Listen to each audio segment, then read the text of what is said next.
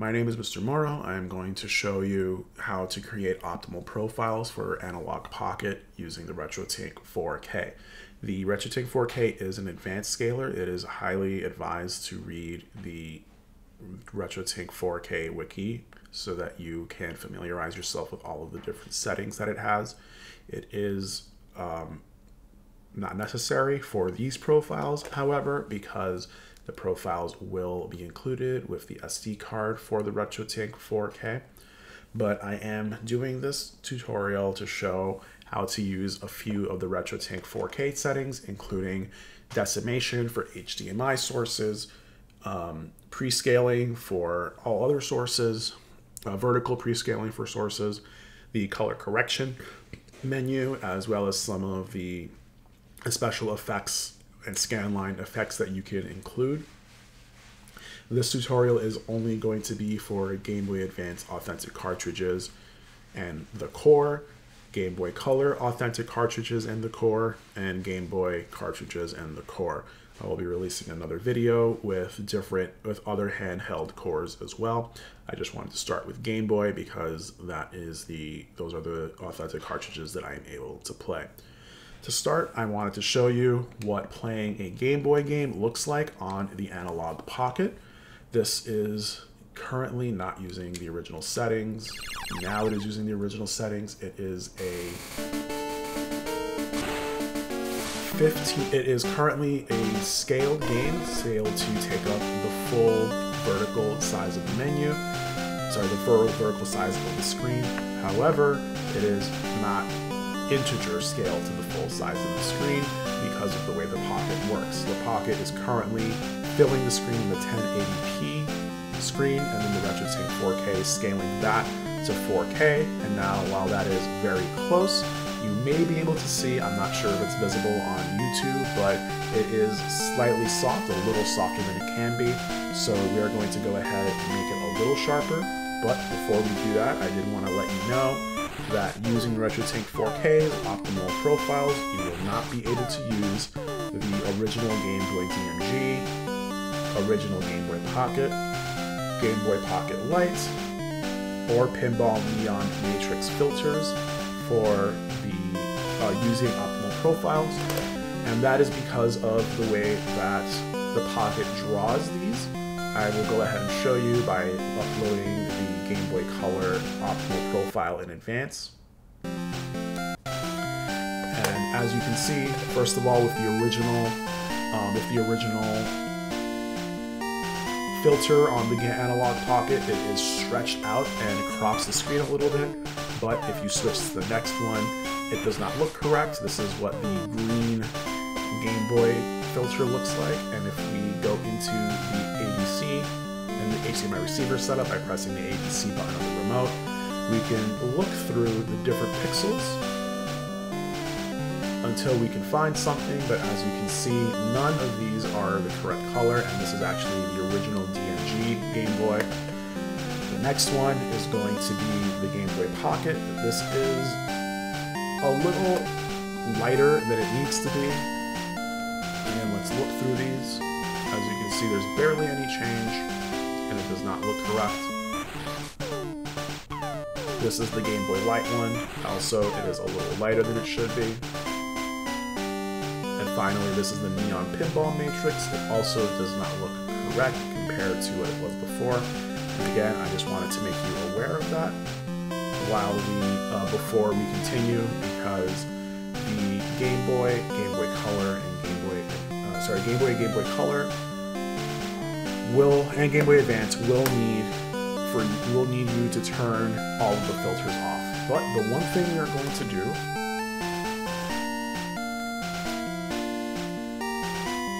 is, well, the first thing to do as we start is set the default profile so that we can take a look at what we are doing. Let's go ahead and quit Pokemon. And that was just to let you know that if you wanted the Pocket's filters, you can just go ahead, plug the Pocket into the RetroTINK-4K, and it will scale that to an integer scale of 14 times and keep the filters. However, if you want to have a little bit more control of your filters, we can go ahead and move forward with this tutorial. First, I'm going to start a Game Boy Advance cartridge, Jet Set Radio. And to start, it is in the Game Boy Advance filter. We're going to go ahead and activate the Analog GBA filter. And you're going to notice that it actually takes up the full screen. This would be nice, but as I mentioned before, this is not an integer scale from the Analogue Pocket from the original resolution of a Game Boy Advance to 1080p and then to 4K. So what we want to do to start is press the analog button, go down to Settings, Pocket, Systems, GBA, Video, Size Position, and then hit Scale 6x. That 6 is going to be very important because we need to keep that in mind. This is a 6-time integer scale in both the vertical and horizontal axes. So now that we have something that is perfectly integer scaled, you can see that there is some window boxing because the Analogue Pocket does a 6-time scale, which the RetroTINK-4K then scales to 4K, which will make it a 12-time scale, but we can fit a little bit more resolution on there. We're gonna go ahead and hit the ADC button on the remote of the RetroTINK-4K, which takes us to the HDMI receiver setup menu. You want to increase the input pixels to 6 because we are doing a 6-time scale in the horizontal. You want to press the scale button and go down to vertical prescale. Increase that to 1/6 because again we are doing a 6-time scale in the vertical, and as I mentioned, this gives us the perfect 12 times integer scale for what we are using. But we do want to be able to fit a little bit more resolution out of that. So go to scaling mode, go left to autofill integer, which keeps it the same, but what it does is it keeps it at an integer scale until it is able to scale any further. The input crop, we want to adjust the top, bottom, left, and right trims until it hits the edges of our screen. And that is going to give us a perfect 13 times scale of Game Boy Advance games. There is still some window boxing, but this is as sharp as it gets. And as I mentioned, this is a perfect 13 times scale of the 240 by 160 resolution of the Game Boy Advance. If you would like a little bit additional color correction, you can go ahead to the RetroTINK main menu by hitting the menu button, going down to Advanced Settings, go to the color correction menu, and apply preset.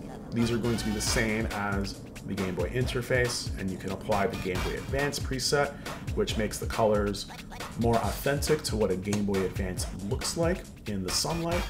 You can also make it look like the Game Boy Advance SP in sunlight, and this is as far as you may want to go for Game Boy Advance profiles on the RetroTINK-4K, but we can go even further. Hit the SFX menu on the RetroTINK-4K, which takes us to processing effects setup. Go down to function and hit the LCD BGR function.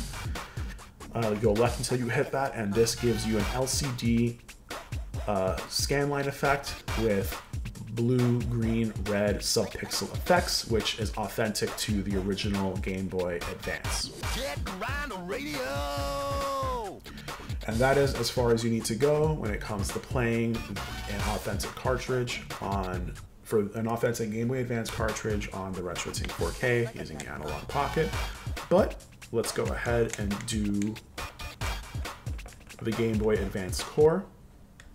So I've loaded the default profile by hitting Profile, then go to Load Default Profile. And then in the analog menu, we're going to open the Game Boy Advance core. I'm going to play Sonic Advance. And when it loads the core, you're going to see something similar to what you saw before. It will scale a 1080p picture to fit the screen. We do not want that because that is not an integer scale. So what we can do is press the home button, the analog button, go to core settings, display mode, mode settings, size, and then integer. And this gives us a perfect 6x scale of a Game Boy Advance game. But just like an authentic Game Boy Advance cartridge, we can do a little bit more. So hit the ADC button on the remote, increase input pixels to 6, hit the scale button on the remote, increase vertical pixels to 6. And as you can see, we have a perfect 12 times scale, but we can go further. So go to scaling mode and go switch that to autofill integer. Go up to input crops and adjust the top, bottom, left, and right trims until you hit the edges of the Game Boy Advance screen. And this gives you a perfectly centered 13 times scale of a Game Boy Advance game. Just like before, if you want to go even further, go into the color correction menu, hit the menu button, find color correction, find apply preset, and apply the Game Boy Advance preset that looks more like a Game Boy Advance in sunlight. Or if you would like, go and find the Game Boy Advance SP preset. This is what a Game Boy Advance SP looks like. If you'd like, hit the SFX button to go into the processing effects setup and find LCD BGR, which gives you a little bit more of an authentic look for what a Game Boy Advance would look like in sunlight. That is it for Game Boy Advance. Let's go ahead and load up a default profile and quit this core. I'm actually going to take out the Game Boy Advance game that is in here and load up a Game Boy Color game instead. And as we load that up, as you can see, it takes up the full vertical length of the screen, which it's supposed to for Game Boy Advance games, scaling to 4K, but this is not an integer scale to 4K. And as I mentioned, there is a Game Boy LCD filter and a Game Boy LCD Plus filter that does integer scale for as sharp as possible. If you want to use those, I suggest not using the optimal profile. But if you do want to make or use an optimal profile, here is what you need to do. Go to the original analog GBC filter on the Analogue Pocket, and then hit the analog button. Go down to settings, hit Pocket, Systems, GBC, Video, Size Position, and go down to 7x, and that will give you a perfect 7x scale of a Game Boy Color game in 1080p, scale to 4K, which gives you 14 times. However, as I mentioned, we can squeeze a little bit more resolution out of the scale.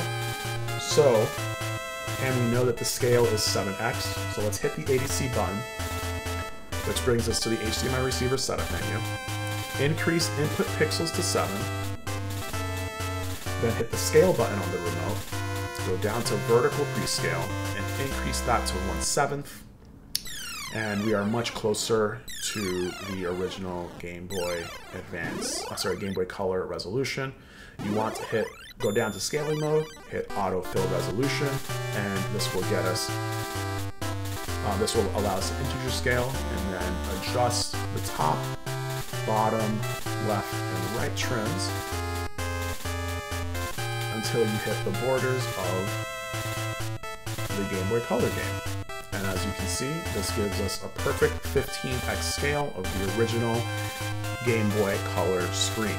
You can take this a little bit further, so let's hit the menu button until we find the advanced menu. Go to the color correction, hit apply preset, go to Game Boy interface, and go down to Game Boy Color.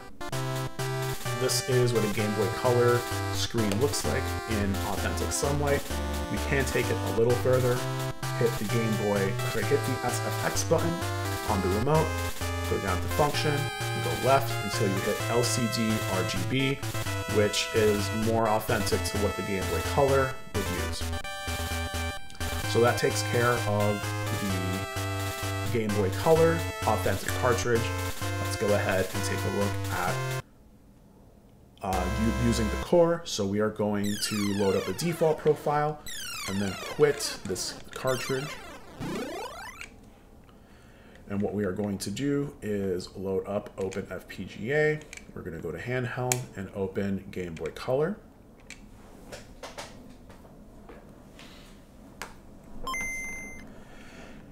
As I mentioned before, when you open this up, it fills up the entire vertical length of the screen, which you would think you would want scaling to 4K. However, it is not integer scaled, it is fractionally scaled. So we do need to make some adjustments. First thing you need to do is hit the analog button on the remote, go to core settings, display mode, mode settings, size, and then hit integer. This gives you a 7x scale, which is scaled up in 4K to 14x of the original Game Boy settings. So, and once we start the game, so that we can get a screen that is that it has solid color on it.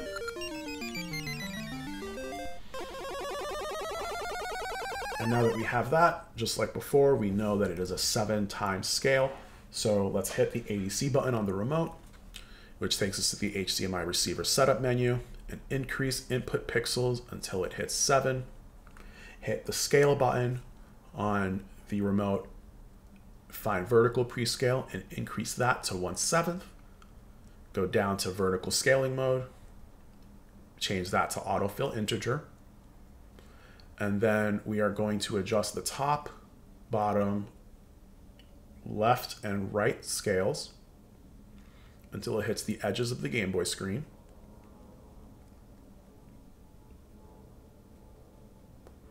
And this gives us a perfect 15x scale of a Game Boy Color screen, 160 by 144, up all the way up to 4K. We can adjust the colors by going to the color correction menu, going down to preset, hitting Game Boy interface, and going down to Game Boy Color. And this gives us a screen that is much more authentic to the Game Boy Color in sunlight. And as I mentioned, we can take this a little further by hitting the SFX menu, which brings us to processing effects setup, go down to function, and then find the LCD RGB scanline function. And this is much more authentic to what a Game Boy Advance would look like in direct sunlight held up under a magnifying glass.